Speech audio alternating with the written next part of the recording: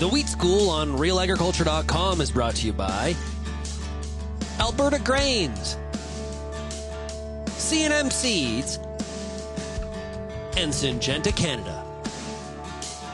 Find more episodes of The Wheat School by going to wheatschool.com. Hi, I'm Amber Bell, and this is Real Agriculture.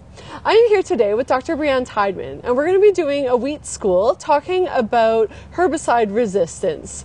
So welcome. It is wonderful to have you today. Thanks for having me. So we just finished up a meeting with Alberta Grains. We did. And you were sitting on a panel talking about exactly that, herbicide resistance. You bet. Yeah, so tell me a little bit about the background and why this is important to growers. Yeah, so we're seeing herbicide resistance become more and more of a problem. It's something that develops over time. And so as we spend more and more years applying herbicides, we start to see more and more herbicide resistance. Obviously that impacts the grower's bottom line in terms of, loss of yield from those weeds being in there and increased costs from trying to manage those weeds, and it just becomes a significant issue. Right, and what are some of the weeds that are most apparent? I know today they were talking about wild oats. Yeah, so the two sort of big ticket items, I guess, when it comes to resistant weeds would be wild oat and kochia. There's a number of other weeds with resistance. We've got glyphosate-resistant anti-brome. We've got group 2 resistant broadleaves, a number of them, hemp nettle and wild mustard and all those kinds of things. There's a lot of different types of resistance out there. The ones that cause the most issues for growers on farm right now would be wild oat resistance to group 1 and 2 herbicides, and kochia resistance to, it seems like, everything. Right.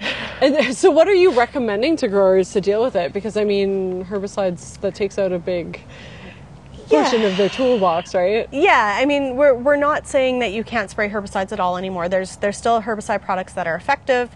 If you're using herbicides, tank mixing them, making sure you have more than one effective mode of action wherever possible. We recognize that with resistance that becomes very challenging sometimes, but where possible, using more than one mode of action.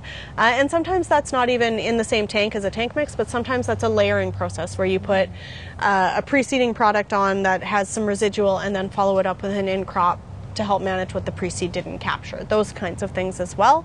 But then also diversifying that management strategy, looking at non-chemical techniques, whether you're focusing on your crop and doing things like increasing your seeding rate, diversifying your crop rotation, adding in some perennials or an early cut silage crop or a winter cereal if you're in a region where you can do that.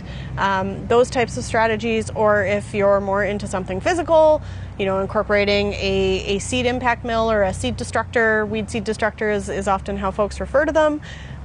Something like that. There are other tactics out there, but it does take time, effort, and money to start incorporating them. Right. Yeah. And so you spoke about seeding rate, and I think that's one that a lot of growers don't really consider when they're thinking about herbicide resistance, right? So can you talk about that a little bit? Yeah, it's one that seems to surprise some growers, not all, but one thing that we just see, it's if you increase that seeding rate, you provide more crop competition against the weed. The weed has to work harder to have the same level of success.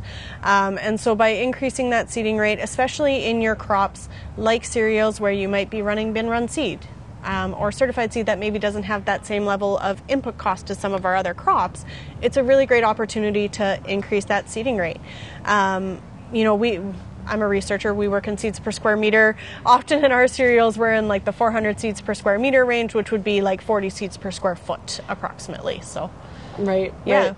And you're seeing that makes a big difference. Like, what about economically? Because I guess that would be the other argument against it, right? Well, I guess it's a question of where do you want to spend your funds. I've had growers say, I'm spending up to $60 an acre on wild oat herbicides. That's a lot of money. Where are you getting complete control of those wild oats? Right. Maybe not. And so by increasing your seeding rate, there's an added cost, but if you can cut your herbicide applications down substantially too, and those herbicides last longer for more years, that might be a beneficial trade-off. And then you have a potential bigger yield as well. Exactly. There was one grower in the meeting with us there today that said he had read something about seeding rate from my predecessor, Neil Harker at Ag Canada, and decided to try it on his farm and was shocked at the impact that it had compared to, trying all the herbicide products, that just increasing the seeding rate made a huge difference on his wild oat populations. So, wow, that's incredible. Yeah. And can you speak into a little bit of why we might be seeing more herbicide resistance today as opposed to 50 years ago? Yeah, so herbicide resistance is essentially it's evolution on a time scale that we can see. And so when you apply a herbicide to a population, what we're essentially seeing is the survival of that one individual that has a genetic mutation or a genetic change that allows it to survive. That one then will reproduce seed, and it becomes a slightly bigger portion of your population. And so over time, you see those individuals take up more of a proportion of your population. But it's also, resistance is just flat out, it's a numbers game. It's a game of probability.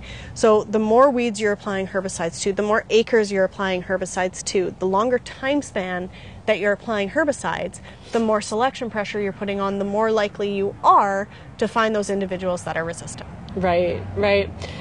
Do you have any words of encouragement for growers that are kind of thinking about their next growing season and might be making plans for how to manage herbicide resistance? I think thinking about weed management as a management plan. It's not just what herbicides are you going to spray, it's what crops are you growing. How are you going to give those crops that competitive advantage? Is that a seeding rate? Is that a crop type? If you have a field that is really a weed issue, maybe you grow barley instead of wheat. It's a cereal phase of your rotation, but maybe you flip to barley because barley's more competitive. We've got ongoing research trying to provide producers the ability to select varieties that are more competitive. I've irritated myself for years in integrated weed management talks saying, grow a competitive variety. And farmers go, great, how do I know which ones are competitive? And I say, you don't. It's not information that's available to you, but it's a good strategy. Right. And there's certain characteristics that we know tend to make a variety more competitive. An earlier maturing or a taller variety or early vigor. We know that those are beneficial. But there's not actually a ranking that says, this variety is competitive, this is not, in comparison. So we're trying to develop a way that we could actually develop a ranking of some kind so producers could incorporate that. But if you have a mixed farm, if you can incorporate a field that's a 2x seeding rate of your normal for barley with an early cut barley silage, that can be incredibly helpful for managing wild oats because you're cutting those wild oats before they produce seed. Right. And management of weeds is not just what you see on the surface, but it's also managing that entire history of that weed in the seed bank, right? It's that weed has deposited and saved a huge amount of its population in that seed bank. It's a bank for a reason, right? Yeah. And so if you're only managing what you see on the top and not those seeds that are being produced, you've got a whole bank there that can just keep coming up year after year until you deal with that as well. Right. So you have to start looking at that whole life cycle, not just the seedlings, but those that survive my herbicide. If I let them go to seed, all I'm doing is replenishing the population for next year with my resistant ones. Right.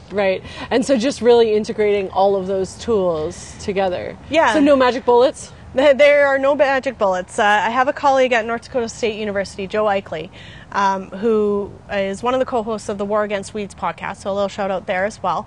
But the tagline of their podcast is silver bullets are for werewolves, not weeds. And it hits home so thoroughly that I get asked what's the solution to herbicide resistance, and I'm not researching solutions. I'm researching management tools and options. They're not going to solve resistance. They're not going to solve the resistance issues, but they're another tool to manage those weeds. There's no silver bullets. Those are for werewolves. Right. Well, that was amazing. Thank you so much for the information.